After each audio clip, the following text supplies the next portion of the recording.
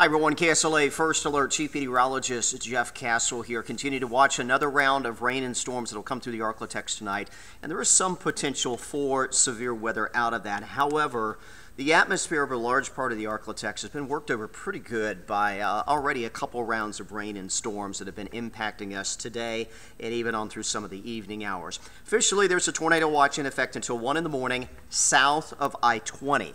And really, I think it's going to be the far southern parts of the Arklatex that may be most impacted by some stronger thunderstorm activity. Now, I do want to stress our main concern is not tornadoes overnight tonight. The threat remains low across the southern Arklatex. The threat for damaging wind is actually higher across the same area.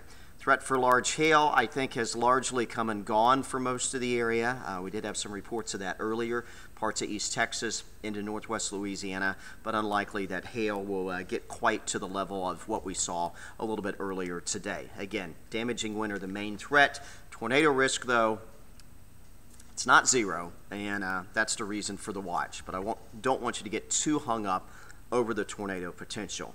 Now, here's the latest with high-resolution future track, and what is happening is we're going to get another band of rain and storms coming at us out of central Texas.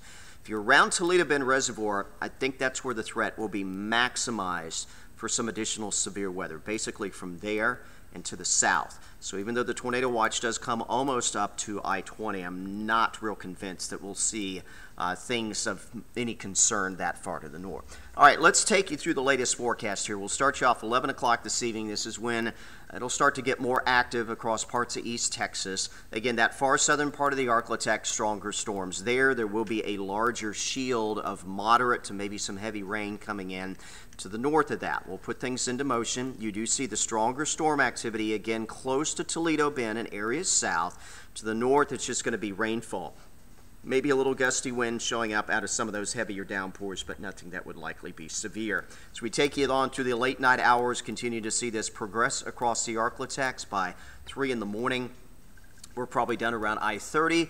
We're likely done with most of the rain activity in East Texas, but still some rain and embedded thunderstorm activity across portions of northwest Louisiana. And then by the time we reach 5 in the morning, I should be pretty well a done deal with anything heavy, although still some lingering showers possible through the day on Thursday. All right, let's break down tomorrow in more detail. Waking up in the morning, 50s to the north, low 60s to the south. And again, there may be a little bit of rain that continues to pass through parts of the Arklatex, mostly during the morning hours tomorrow.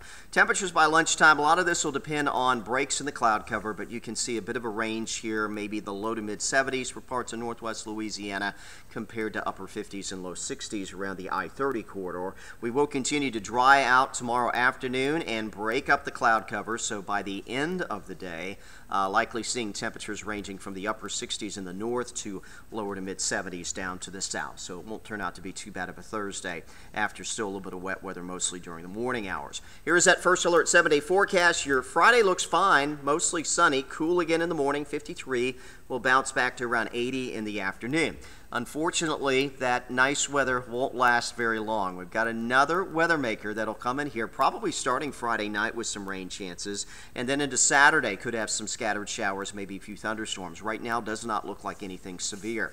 High temperature Saturday only around 70. Sunday we start to dry out back into the mid 70s for highs, and then beyond that should gradually get a little bit warmer as we head into early May, back into the 80s by Tuesday. Those morning lows will still be in the 50s earlier in the week, but should get back into the 60s for morning lows by midweek. Latest on your forecast always on our website, KSLA.com, and on your smartphones with the KSLA First Alert weather app. We'll be here watching the storms as we head through the late night hours. Meteorologist Matt Jones will have your next forecast update, getting you out the door tomorrow morning starting at 4:30 a.m. Hope you have a great night. We'll see you first thing in the morning.